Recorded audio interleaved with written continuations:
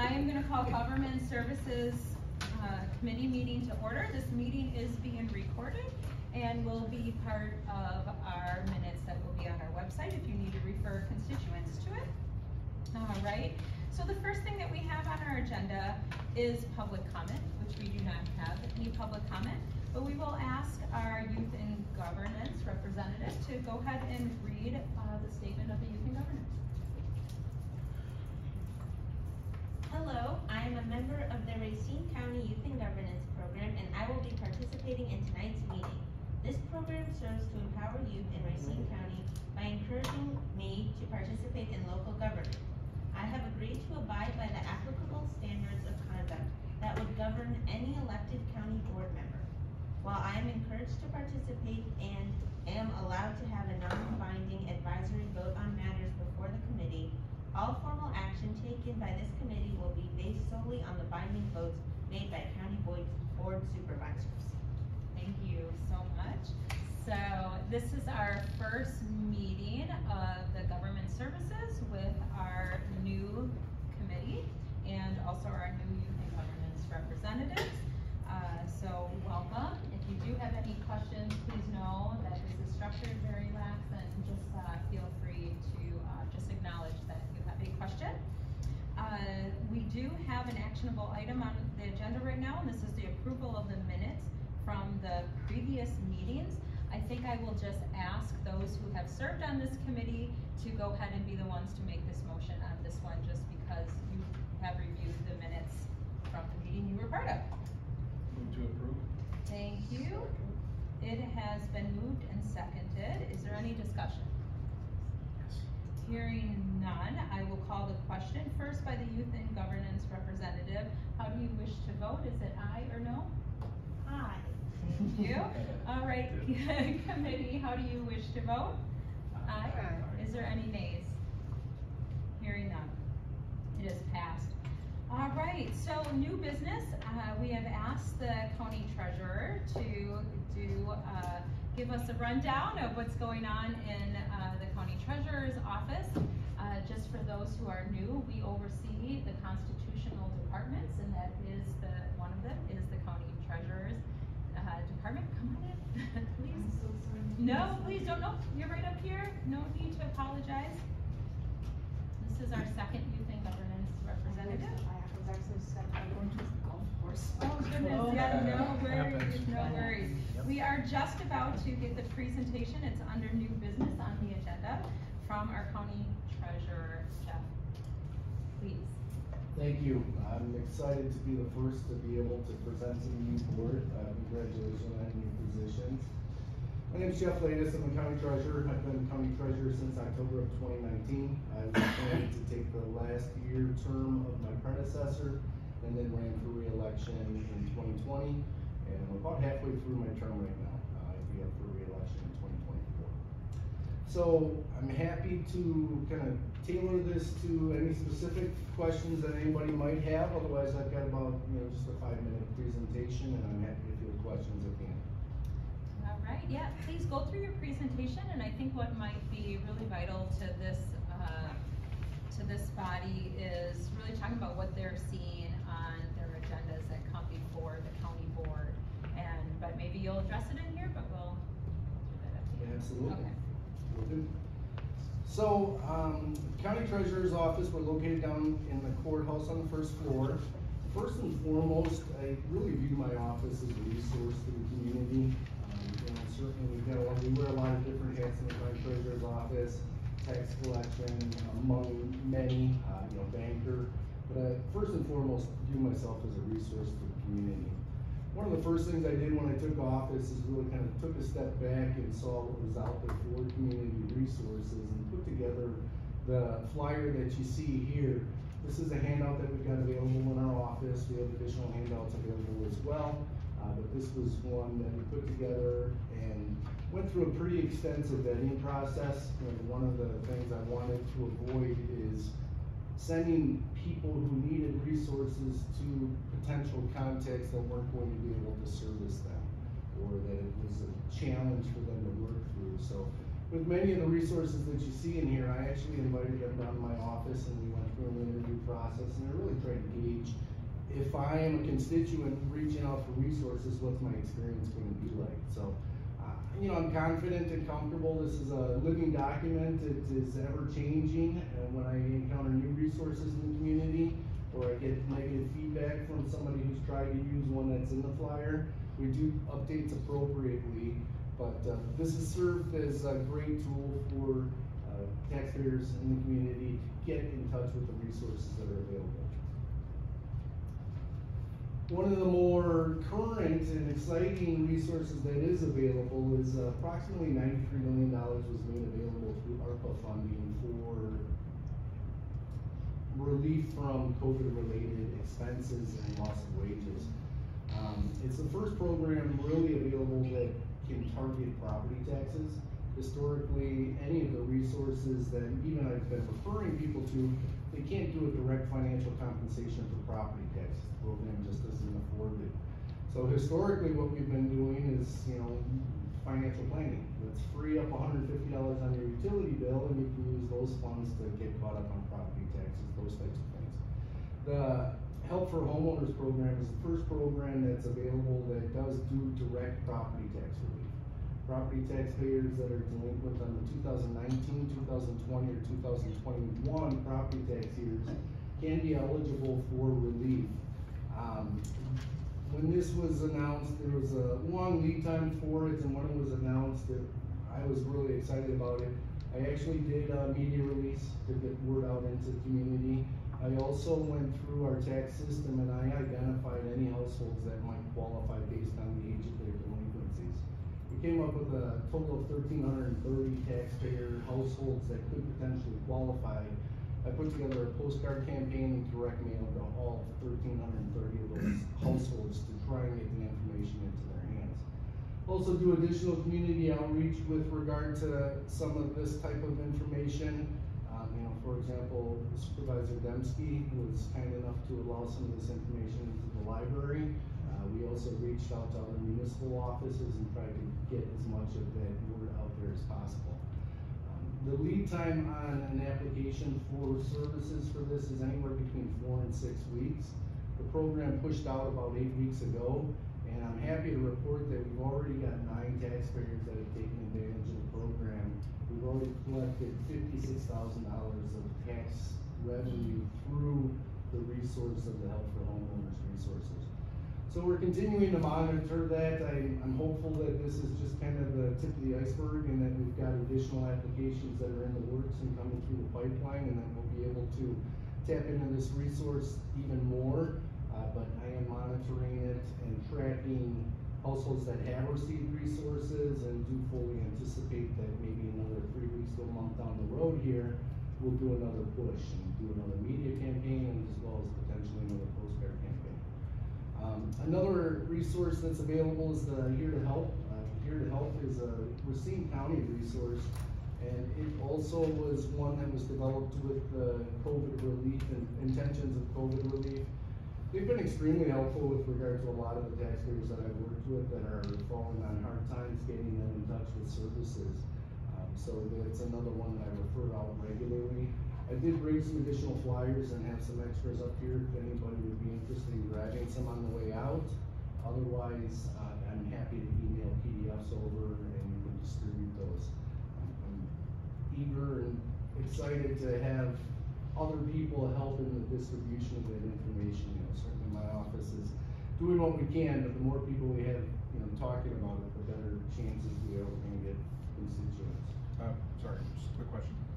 When you did the media push and you reached out to the different municipalities, how was the feedback from, say, Burlington or Waterford, Yorkville, whatever? Yeah, overall, I mean, it's very positive. You know, the county treasurer's office is the only treasurer's office that's responsible for the collection of delinquent property taxes. The municipal offices will collect through the first installment, and then they basically hand that off to the county.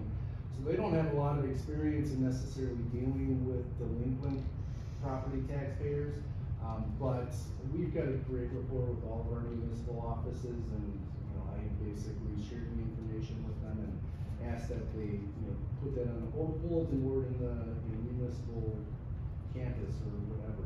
So we got really good feedback on that.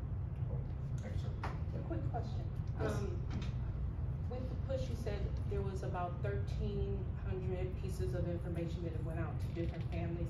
And am I hearing you correct? Out of that 13, nine families of the 13 have. As of right now, correct, yes. And again, I mean, I'm optimistic that we're just really at the tip of the iceberg, because honestly, those 9 applications that have come in and processed through, they've really exhausted that timeline required for the processing. So the process, 6 weeks? yeah, this is correct, in 6 weeks. You know, one of the great things that the Help for Homeowners program does is it's not just a one-time financial relief.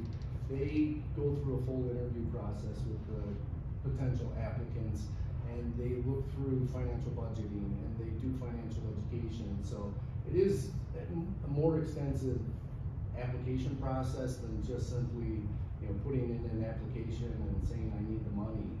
You know, so with that 6-week lead time on those applications, really, I'm optimistic we're just starting to get the first of those coming through. So yeah, I know 9 out of 1,300 isn't Less than very 10%, significant. yeah. But again, you know, we're just at the cusp of hopefully getting additional ones that are coming in. Is there a goal? I mean, Yeah, 93 million. So 93 million is Yeah. the total set aside for the program. Right. They allocate 10% of that toward administrative costs, and then 5% of that toward legal aid. So approximately 80 million will be distributed by way of funds. That 80 million certainly is available for property tax relief, but it's also available for things like mortgage payments, delinquent mortgage payments. It's available for delinquent utility bills and household expenses like that. So, you know, we've got, and it's a statewide program. So we have 72 counties in the state of Wisconsin. You know, me doing my simple math, my Racine County share is 1.2 million, right? I mean, if we get 1.2 million, then we're getting our share of that pool. My goal is to obviously exceed that. Now, I don't anticipate exceeding that simply and exclusively in property tax relief, because again, mortgage lenders are going to be tapping into that resource, as well as utilities and those types of things. So it'll be very difficult to quantify specifically how much of those resources went to Racine County specifically. However, we do have a direct pipeline to the Department of Administration, and that is one of the things that we work with them on, is trying to track that information as much as possible so that we can gauge that. So my goal from the Treasurer's Office is to hopefully get $500,000 worth of tax relief for the Racine County constituents. You know, I think that that's ambitious and optimistic, but it's also doable if we continue to push hard. Is there an end date? There's not. It's a first come, first served type of situation.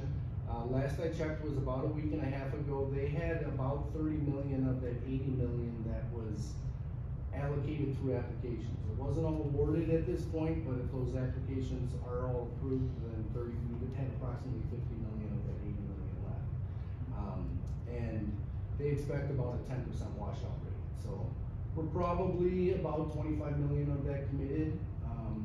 And again, it's a first come, first served. So my goal is to, again, spread the word and get another push out shortly if, you know, we haven't gotten a substantial push from the original push out.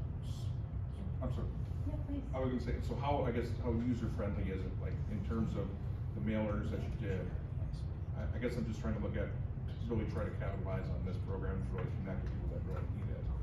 So Yeah. that's what I guess I'm trying to figure out is, if there was only 9, let's say, out of the 1,300, was it and this is not a knock on you at all, did they just not comprehend how extensive the program is and how beneficial it could be for them, or? That may be part of it, and you know, one of the reasons, the main reason that I went with a postcard as opposed to a standard direct mail is because I was concerned that someone gets something from the treasurer's office and maybe it doesn't even get opened and it just goes Sure. right into recycling. Yeah. So, you know, I did spend money to go with the postcard, so it was right there in your face and you really had to avoid it not to see it. Sure. But it is difficult to gauge. You know, again, I do feel that we're just at the beginning stages of some of that revenue starting to come in and Sure. some of those resources. Yeah. The process is user friendly, so We had a QR code created for the postcard mailer, so it's a matter of just scanning the QR code and it takes you directly to the online application process. If a constituent is not tech savvy, then they would have to call in to a resource number, but it's a 1-800 number. Yep. And then, those applications are processed. We're promoting the program, but we don't have any engagement in the process of the application. So those applications are processed by the Racine Kenosha Community Action Coalition. Okay. And so some of that time lag also is a result of, limited resources in that type of a situation. If they've got 500 applicants that are coming in, they only have so many resources to process. Sure. But I am confident that it's user-friendly, but it is dependent on, the receiver of the information to physically receive the information. I Sure. reached out to a friend of mine, a personal friend of mine that I knew that was behind on his property taxes. He didn't recall receiving the postcard. So, it does require that recipient to physically receive the information and then take action. Sure. One of the other things that I am doing, we track system notes. So anytime we have communication with the taxpayer, we get notes into our system so that we can look back years from now and track that information. So of those 1,300 mailers that went out, we're in the process of going and sifting through all of our system notes to see if we can get a phone number. Yeah. We've got a phone number, we're doing Or an email. or an email, Right. and we're doing direct outreach to constituents that, we haven't seen applications come in on. Sure. But again, just trying to reinforce the program and get it out there, so, we do have limited resources, so we're working through that, and I'm short-staffed right now, so it's, we're working through it, but I do anticipate within the next couple of weeks, we'll get through that entire list, and we'll have sifted through, and we'll have good contact information for everybody. I've already personally made phone calls to constituents that I think could benefit from it, and, encourage them to reach out and make applications. Thank you, sir. I do have a question, and then I see some hands. So, and maybe this is a little bit too much of a demand on your department, but I think because as representatives, we are out in the community, it'd be fantastic. So let me just throw the dream out there, but it'd be fantastic if we knew a list of the individuals within our district that we could personally reach out to. Not to say that your system divides it into or can categorize which district, we just redistricted, so if it did. But I don't know the connection you have with the GIS system that we have. If you do, they already map out where our districts are. I can just see the weight on your face, like, oh my gosh, what do I have to do here? But I wanted to throw that out there because maybe there is some possibility. I don't know if those addresses are somehow connected, because all homeowners are, of course, through our GIS, but those that are delinquent, yeah. Sure. No, and I appreciate that, and I mean, Yeah. I absolutely welcome any cooperation and outreach type of efforts. There is no clean-cut, easy way to do that. The easiest way or the cleanest way is the parcel numbers for properties are somewhat sequential. So, if we're looking at District 1, for example, many of those parcel numbers are going to be in sequence one after the other.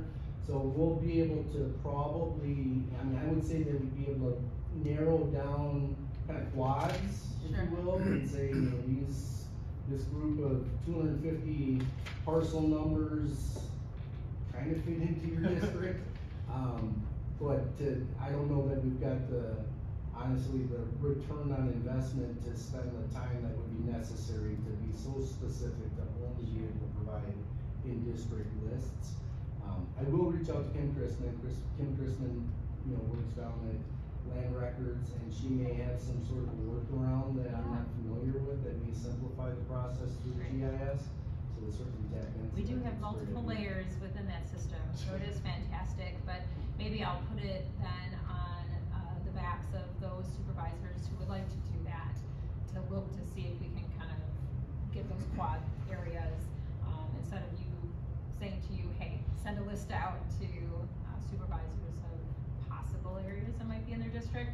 So if supervisors do have time to do that and want to get out in the district, maybe connecting feeling there probably is a way with those layered systems that we currently have. Maybe I So, will, yeah. I will look Okay, into it. thank you. I saw hands up, I'm just, cause you're next to me, I saw you, but I think, Supervisor Trotter also had it, his hand up as well, so please. Thank you, Chair. Yeah.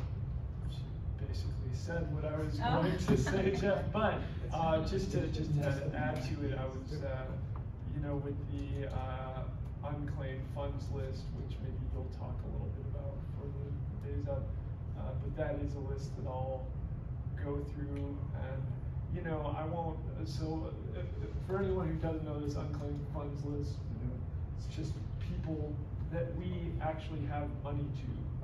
The county has money that belongs to them for whatever reason, but it just hasn't gotten to them, and it's still with us.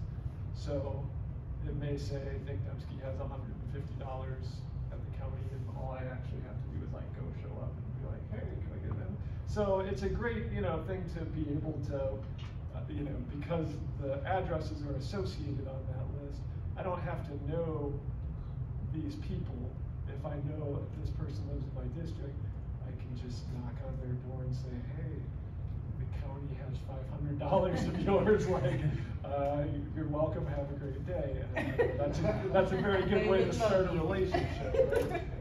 So I think we would be, that's all just to say, I think we probably would be motivated at least a little bit to try to help, and especially if you're just wanting help with distribution and getting the word out.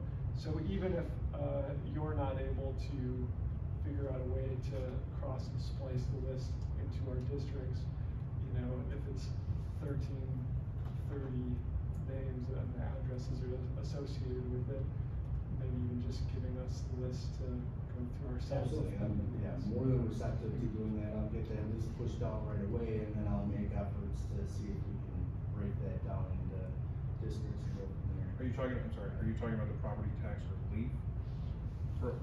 To narrow that list down, to identify? The 1,300 postcards that we sent out, so that list of people that we sent those postcards out to. So I guess if that were to happen and the list were to be derived to supervisors, what would that look like from a supervisory standpoint to reach out to those people? Because if I were to, let's say, if any one of us were to show up at someone's door and go, we understand you're behind on property taxes, that seems a little intrusive. I'm not knocking it, because I think your heart's in the right place, I get it. But I just think that maybe some people might think that might be a little bit intrusive, like, well, how do you know that? I think, well, just because it is county has been trying to collect taxes, they know Sure. that they are delinquent, and Sure. a lot of us have formed relationships. Yeah. And so it's a trusting, if I got a postcard that looks similar to that in the mail, it looks like the other junk mail that comes, it just goes Sure. right into my recycle bin. Yeah. And I'm sure that's probably what has happened, and so, you know, saying that, I know you probably received this, I don't wanna let you know it's not some type of scam. Sure, yeah. And, please read through it, if you have some questions, I'm here for you. Sure. And so that's how I saw that. Sure. I know, what Nick was talking about, the unclaimed funds list is a little bit different. That I think would be easier. Yes, right, To for go, sure. hey, Sure. you know, But that's yeah. how I envisioned myself, Sure. and just maybe because I've been around a while, I may Sure. know Yeah. the area and the people. But, so I just saw it as a way to build trust and to let them know that we truly are trying to help, and it's not some scam Sure. coming at their door. No, So, absolutely. Yeah. And I'm Yeah. sorry, I do appreciate that Yeah. position. I mean, it is sensitive information, if nothing else, talking about somebody's finances. Rest assured, it's a matter of public information, so Yeah. anything that I'm providing you by way of names and delinquents amounts, that type of thing, it's all obtainable on the county website, so Yeah. there's no violation there. And then, you know, in my mind, the good offsets the bad in that situation. You know, I was on the phone with a taxpayer yesterday who qualified for and is going to be awarded, and she was literally in tears because she had this burden weighing over her that she didn't know how to deal with and didn't have a solution for, and, Right. you know, somebody presented a solution, so, you know, in that regard, I think that the good outweighs the bad. Sure, and I just wanna clarify, I'm not No, knocking or I, tagging, I think please. Yeah. It's Yes, great. any type of resources to be able Yeah. to get families to know about this, that'll produce a better than, less than 1% return on information. I mean, it's something like 0.0067% return, 9 of 1,300. So any type of additional ways in which we can communicate to Racine residents about money that can benefit them and they enjoy it and cry, you know, good tears is good. I think Mr. Supervisor Yes, tried. yes. Thank you. Yes, please. You all covered a lot that I wanted to ask, so thank you very much. But a couple of things came to mind. I hate to keep beating down the 1,309, but the way I was hesitant to even put the numbers out. No, there. no, I know what no, they look apparently like. you're just- Again, I'm we're at the glad. very front end of Nine what's members. coming in. I'm glad, Jeff, that you did provide us the numbers. So I understand it, Racine County, Racine Kenosha Community Action does all the counseling, correct? Correct. So the process is you apply for it and that gets funneled to Racine Kenosha County Community Action. Correct. I would be curious to find out how many applications are funneled through that system, then to make the 9 look like maybe 50 people tried to obtain that number. Sure. Okay, and we only got 9 results. Now we're talking 50 responses actually in front of people rather than 9. Sure. 9 successes, we know that. But how many people are attempting to do this?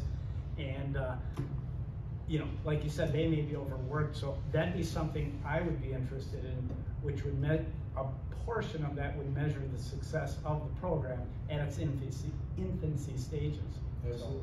And I will let you know, because I do serve on that board, that they are actually quite inundated with applications, but it is a very extensive process that they must go through. So, and that's probably why they have those 6 weeks, so. And again, all 9 of those literally came in within the last week, so I'm 100% confident that Well- it's just the beginning of what we're going to receive. But again, I mean, and I certainly would never ask that you're going door to door and handing out this information, but if I can help leverage relationships that you already have with your constituents, that's, I guess, what I would be looking for. Thank you. Great, okay, I know you have so much more to go A over, little so bit. please, I'll we buzz get through. stuck. Yeah. Thank you though. So, you know, property taxes is one of the biggest things that we do, and, you know, I take an approach from the beginning of cooperation and education. So, my door is always open, I'm meeting with constituents, we're doing financial planning, we're, you know, talking through various options, those types of things.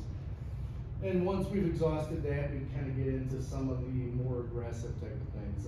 I incorporated structured payment plans when I took over office, and next slide I'll kind of show you some of the results of those. Provide taxpayers with financial resources and education. You know, I've done outreach with local realtors and local mortgage lenders. Mortgage lenders can save constituents considerable money on interest and penalties by refinancing that debt as opposed to paying the government 18% annual interest and penalty charges on that. And then, you know, if we've exhausted all of those options and the constituent just outright is not receptive or cooperative, then we take some more punitive type of actions. You know, we do have the ability to place debts with the state of Wisconsin and their tax intercept program, so that is a tool that we use to potentially recover property taxes that are delinquent. And then just this last year, we've started to use the state of Wisconsin's state debt collection process as well. So they can not only intercept taxes, but they can also seize assets and accounts, those types of things.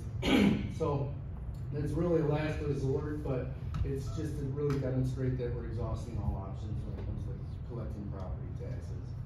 You know, on the front end of that, when we're talking about that education and cooperation, this is a success story that we had early on. A household was in our foreclosure action in 2020. They had $86,000 in delinquent property taxes, which went back about 8 years. Working with them, I was able to get them in touch with a mortgage lender that was able to refinance their debt. They have now completely paid their property taxes in full. they no longer have that 18% interest. They are in a standard refinance 5 to 6% interest loan. They're saving approximately $325 per month just in interest and penalty charges by restructuring that debt. So again, these are the options that we really look to exhaust first and foremost, is to put the tools in the hands of the taxpayer to explore those options. The structured payment agreements, we currently have 245 active payment agreements, and those active payment agreements generate $177,000 per month in tax revenue that we're collecting. These are taxpayers that oftentimes would have otherwise been overwhelmed by the debt. You know, if you fall 2 or 3 years behind, it's difficult to decide how am I going to come up with $10,000 to pay my delinquent property taxes, and rather than figuring out a solution, oftentimes, unfortunately, people just kind of ignore the problem and it gets worse. So, you know, the standardized repayment agreements, it's a tool that we use to really kind of put them in a position of being successful. I look to have repayment, if someone has a year of delinquency, I look for a 6-month repayment schedule on that.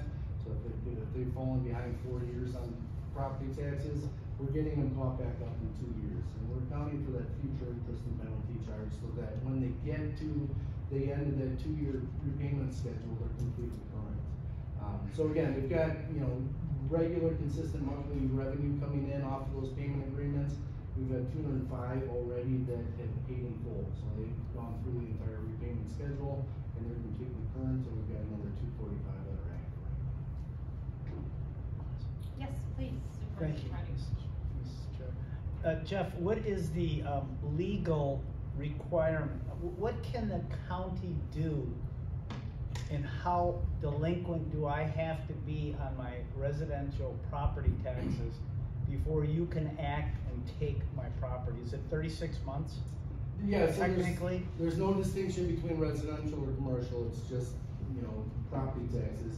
September 1st of each year, we issue a tax certificate for delinquent balance. So if you're scheduled to pay your property taxes this year, September 1st comes and you still have a tax balance outstanding, we issue a certificate against that balance.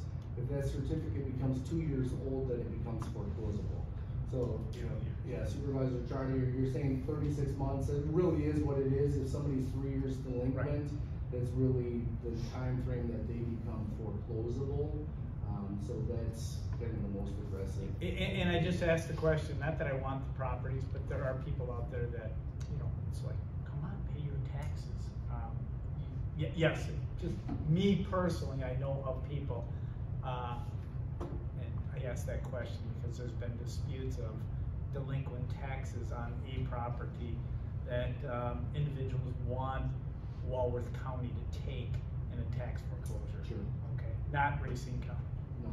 And, you know, one of the other things that I started doing is I recognized that, you know, that September 1st time frame. So usually around the 1st of the year, what we do is we start to reach out to those certificates that are going to become foreclosable in September. So, you know, come September 1st, the 2019 property tax balance is becoming foreclosable.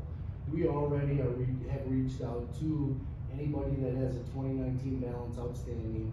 We start off with you know, a very open, receptive approach in that, hey, we want to make you aware, 9 months from now, this property is going to become foreclosable unless this is addressed.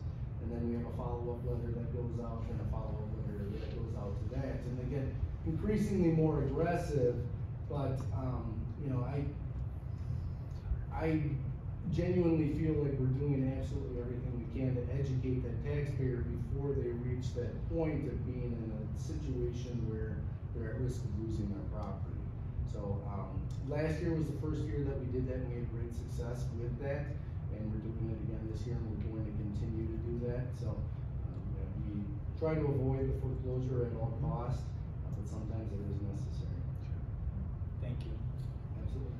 Speaking of foreclosure, you know, when I took office, we had 1,500 parcels in Racine County that were foreclosable by meeting the definition of that 3rd year of delinquency.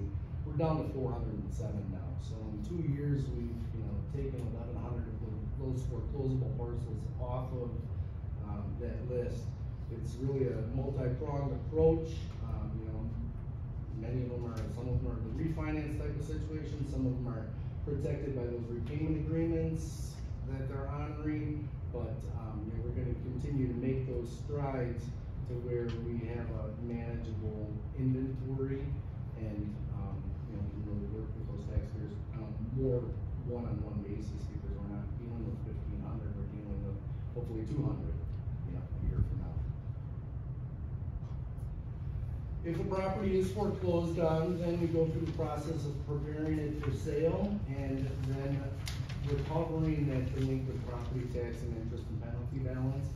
So since I've taken office, we've had 78 parcels that we've sold for a total of 1.73 million in recovered interest and penalty. And then, you know, putting those parcels back onto the tax roll. We also actively work with Habitat for Humanity and other organizations to look at potential improvements that they can be making through donation. We've recently donated 2 more parcels to Habitat for Humanity over on Mead Street that they're going to be rehabbing. They are a great resource in taking that vacant city lot, putting new construction on it, and improving the community overall. I come from a sales background. I do have a real estate sales license. I'm a licensed realtor. So I quickly recognized that there was a lot of opportunity here. We have incorporated tools to solicit prospective buyers and investors in these properties.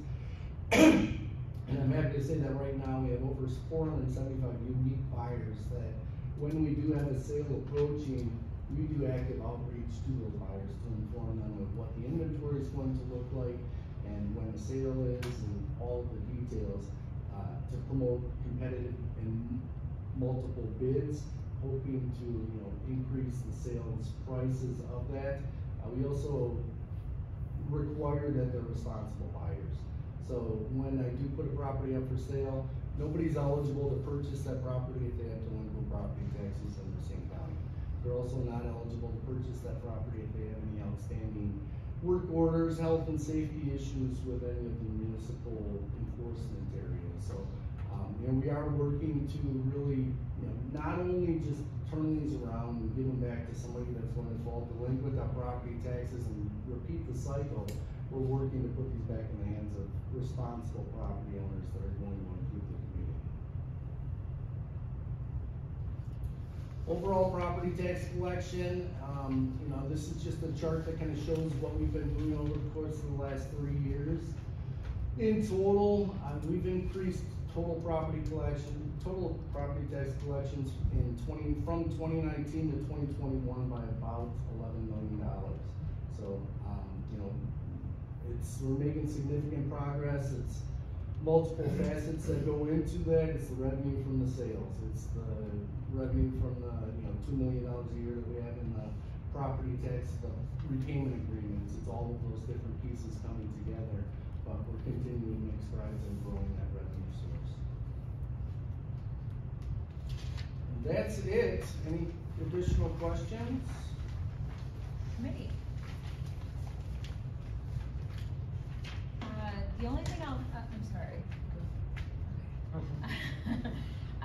The only thing I'll note for the county supervisors that are new is that if you recall, I think it was on our last communication at the county board, a list of bankruptcies and items that you will see.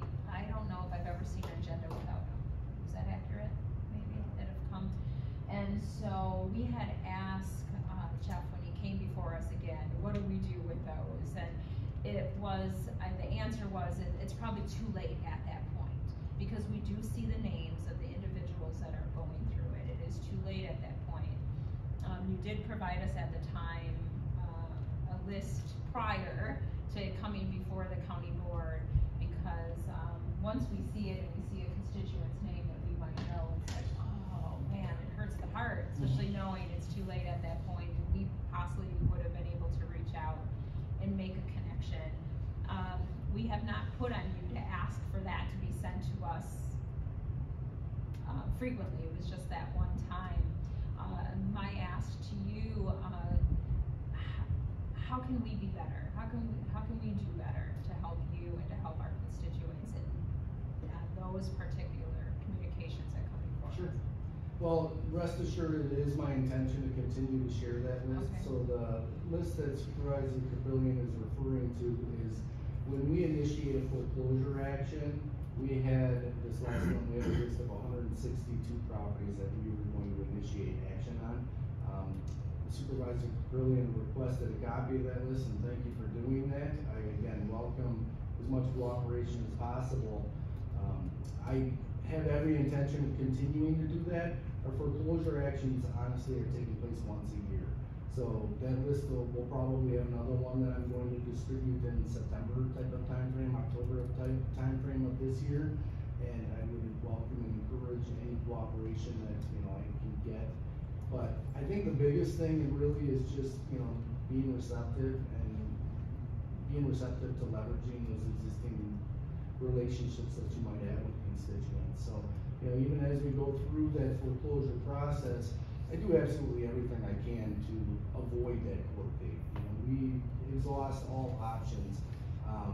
I reach out when appropriate. So, for example, this most recent foreclosure action, there was a household in Supervisor Smetana's district that I had relentlessly been trying to get in contact with. They were literally only that third year behind. They had a lot of equity in the home. They were not a constituent that was necessarily defaulting on their responsibility. I reached out to Supervisor Smetana, and he did know that constituent. He knocked on the door and he opened up that dialogue, and we were able to find a solution. So I really think that that's probably the biggest benefit that you can serve if you're looking to assist me in my efforts, is opening up that dialogue. Supervisor Dembski's been in my office with constituents that have been in the situation, just being able to, again, leverage that relationship instead of me being the evil tax collector. You have that relationship, and you can, Jeff's not that bad a guy. Sit down and talk with them. You've done a lot of great things and made it possible for us to have some tools. Maybe I can request that if we can maybe make this process a little more official, if we could maybe have that list come to MT, and that this board get delivered that list in September, October, and then that way we can encourage the other supervisors on the county board to review it. I mean, it can be dispersed to all the county board, but if we can make that official as something that comes before this committee in October or September, is that okay? Absolutely. Okay. And I say this out loud, and I'll put a reminder on my phone, but I'm looking to you to also help, during that time. Stuff, I know you're busy, we're busy, and it's a good idea right now, so hopefully we can continue with that. Your hand is up. Okay, Supervisor Dembski. Thank you, Chair. Just to follow up with what Jeff said, I have a lot of, we have very wealthy people in my district who own lakefront property, and we have people in grinding poverty in my district who are struggling with a lot of the issues that Jeff deals with every day. But a lot of my people are very skeptical and very and Jeff is just so excellent in his role. Just a very gentle person who's willing to hold the hand of families who are going through difficult things like this, and find solutions, find a better outcome for them. So thank you for doing that. I was just going to ask, sort of again, going back to the unclaimed funds list. So I realized that a lot of the time, there's basically two sorts of people that I reach out to regarding this list. One is if I look through the list and I just know the person, and I'll maybe just rip off a text to them or something. The other one is, like I said, someone who lives in my district that I don't know. I'll just cold call and knock on their door. But very often I'm like, yeah, well, it could, they're like, why does the county have money of mine? And I'm like, well, it could be this or that or this. Have you done this? Did this happen in the last year? And sometimes they're just like, no, none of that. And I'm just like, well, I have no idea, but we have some new money.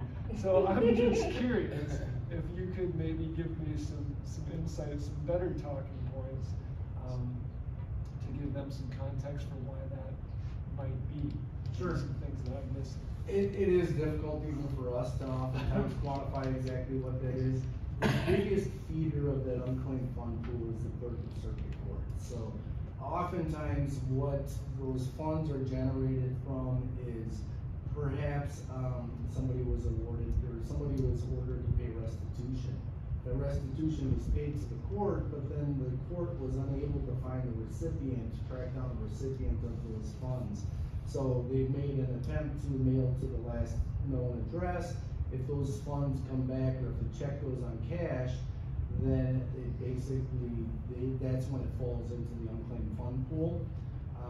You know, again, the largest contributor is the clerk of circuit court. So a lot of times it's that type of a situation. Sometimes it may be a situation where you know, they had paid a fee or a fine that, you know, once the judgment of their charge was decided, they were no longer responsible for that and it was looking to be returned. I will sift through and try and see if we can really try and quantify that, but honestly, even as people come into our office to make the claim for those unclaimed funds, oftentimes our office really only has a case number that we can reference. I will commend you. I know firsthand at least 3 people have been in the last couple of weeks to make unclaimed fund claims per your recommendation, so appreciate that. But yeah, essentially, if funds are either in the municipal level or the clerk of courts or finance department, essentially a check gets sent out and it doesn't get cashed. Those funds kind of go into a pool of unclaimed funds. My office is responsible for promoting the unclaimed funds. We're statutorily required to you know, publish that in the newspaper. We also do outreach efforts by direct mail campaigns. We have some systems where we're able to potentially get other addresses that weren't available or provided to the clerk of circuit courts. So we do direct outreach with those as well and mail to other addresses as well. If the unclaimed funds go unclaimed for a 10-year period of time, then they essentially get absorbed by the county. So, you know, we do have a pool of funds that we're regularly trying to distribute and get back out into the people that are entitled to them. But oftentimes it's challenging that, you know, it's sometimes unfortunately it's a slightly transient population. They don't necessarily stay in the same house for 10 years or 5 years, you know, so if they're moving around frequently, it may be difficult to track them down. I'll see what I can do to get some more talking points for you, is to kind of highlight maybe the top 4 or 5 things that most of them are for. But yeah, again, we struggle with the same thing with people coming in and go, well, $500, what's this for? Well, it's in reference to this case number. And oftentimes that's as detailed as we can get with it.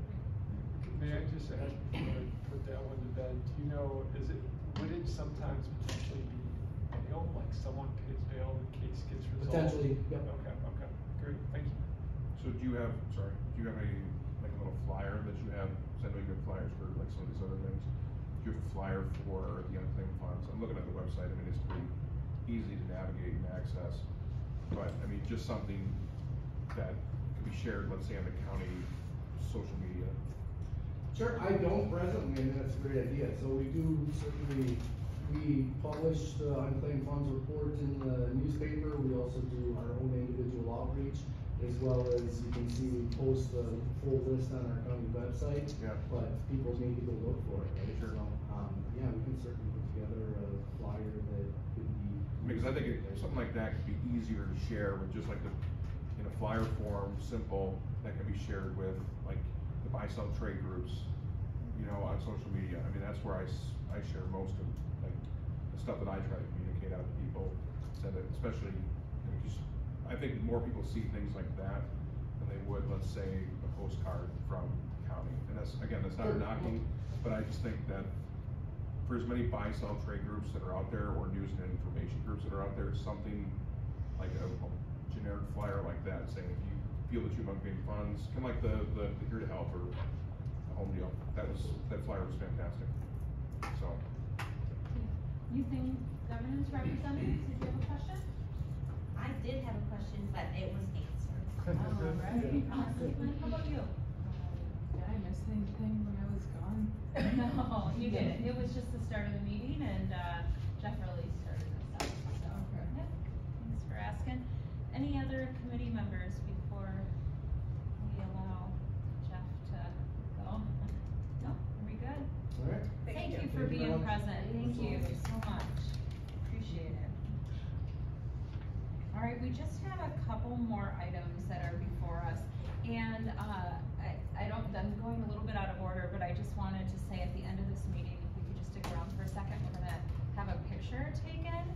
And Jeff, the couple items that we have really are gonna take a couple seconds. Could you be our photographer? Oh, sure. I'm gonna have them take part of the picture too. Okay, oops, sorry, thank you so much. Okay, the next agenda item that we have is report number 2022-3, report by the county executive making a reappointment to the local emergency planning committee. And this is, if you would see attached, it would be for Bob Miller. This is an actionable item, so this is one we would need a motion. Okay, it's been motioned and seconded. Supervisor Maldonado, motion, and then second. Yep. All right, very good. Any discussion? Hearing none, youth and governance representatives, how do you wish to vote? Aye for yes, no for no. Aye, how do you wish to vote? Aye. I'm asking, right now we are, the county executive is wanting to appoint somebody to the emergency planning committee. So when we have to vote on this item to say whether we agree with this. Okay, so do you wish to vote yes or no? Yeah. Perfect, okay. Committee, all those in favor say aye. Aye. Any nays? All right, hearing none, it passes. Report number 2022-4. Report by the county executive making an appointment to the Waterford Public Library of Trustees. I see that we have Shannon Peters. This is an actionable item, so I will need a motion.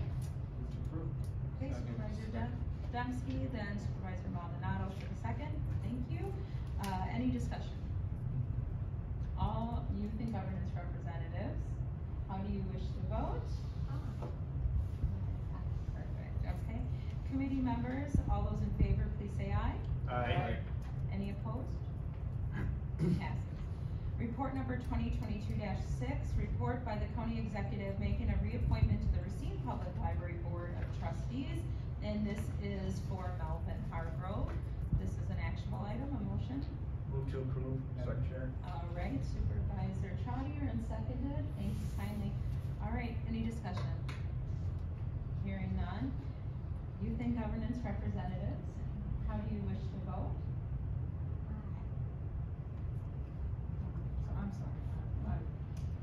This is, again, this is an appointment, a reappointment. Somebody's already serving on the Racine Public Library Board, and they want to extend his time serving. Aye, perfect, all right. And, for the committee, all those in favor, please say aye. Aye. Any nays? Hearing none, it passes. All right, these next items, we can go ahead and make a motion together. I'm gonna go ahead and read them and then describe what this is, just for the new members. So these are referrals that have come from other municipalities and resolutions that are brought before their municipality. If this is something when you read through, please read through your packet, and if it's something that you feel fits Racine County, this is something we would pull out, but we would have to go through corporate counsel and we would have to work it to match what would happen at our committee, or in our county. So, normally these are received and filed. So I will go ahead and read them, but then I will ask for a motion for all three unless, somebody on this committee would like them separated. Resolution 2021-1, Jefferson County, requesting the state of Wisconsin to revise the current real estate transfer fee revenue sharing formula. Letter B, Resolution 03-2201 from Monroe County on clean water. Letter C, Resolution 4512-21 La Crosse regarding the advisory referendum on clean water. These are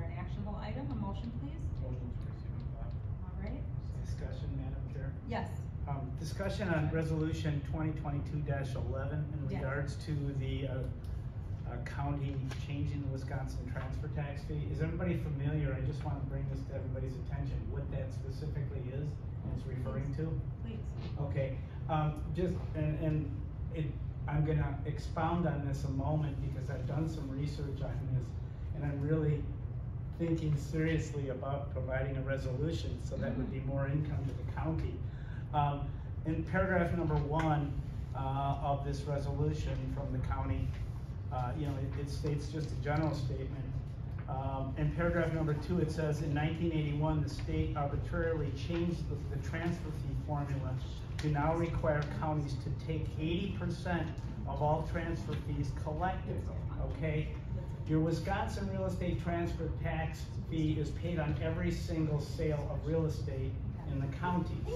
Example, on a $100,000 house, you're paying $300, 0.003% of that sales price. The seller pays it. 80% of that money goes to the state, 20% goes to the county.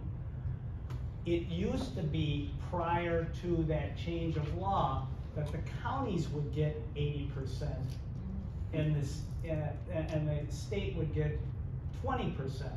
But a note, just note this, in '81, that Wisconsin real estate transfer tax fee was changed. It was 0.001% and it went to 0.003. So the state said, well, you're getting more now because we're collecting, so be happy with the 50-50. Okay, so what we need to do, and we need to consider that, should this come out of this committee or should it be done by an individual supervisor? It's gonna take, and again, I've done some research, I've made some calls around. It's gonna take a lot of counties to request this to be done, and it's gonna take Wisconsin Counties Association to put it on their agenda to make it a resolution across the state.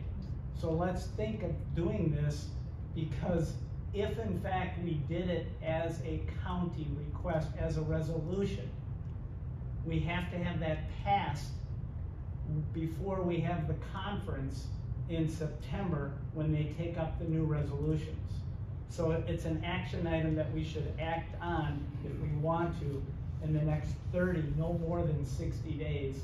And possibly if we get a good portion of the counties to back this and WCA to back this, maybe we can get the laws changed. Maybe, okay? but it would be a good source of income and a point of contention from the Counties Association to receive more of the $3.5 to $4 billion reserve that the state currently has in their coffer. Okay, so thank you for letting me explain that. Question, how many counties would it take? I talked to Carrie Hope, I think her last name is, and she said you're gonna have to get at least 3/4 of the counties to do this, and you're gonna have to get WCA to do this. And I don't have a number how many counties have presented this at the current time. So if we don't get it done now, maybe we can get it done in September of 2023. But something we need to think about, more revenue for Racine County. Thank you very much, Madam Chair. No, you're welcome, and thank you for bringing that up. So it gives a really good example to the new members, and exactly what these resolutions are meant to do. They're trying to build support to change what's going on at the state level. So oftentimes what happens is we can read this language, granted, there is some very specific language to Jefferson County, but if it's as simple as throwing in Racine, finding out our numbers, this could easily be a resolution that could come before this committee and be sponsored by this committee and then sent off to the state. So maybe we'll be seeing Racine for the next one. It sounds like.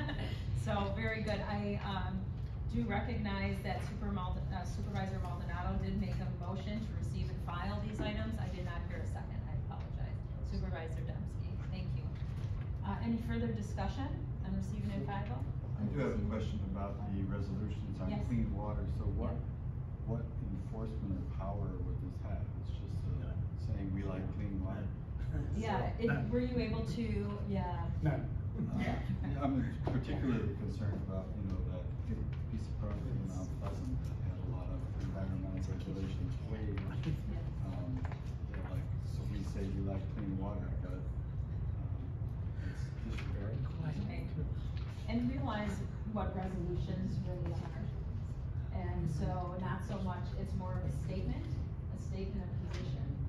And so, if we do draw up a resolution, it too might be just like what we're doing right now, receiving and filing, but it could make a big impact when you have more municipalities that come forth with resolutions, just as Supervisor Trottier mentioned, that having 3/4 of the counties presented at the state, that could be how change happens. So we are a piece, but as we heard, we've had people come before the county just recently and just say just how important and impactful Racine County is at the state level, at the state of the county address. So I think a statement by Racine County does hold some weight.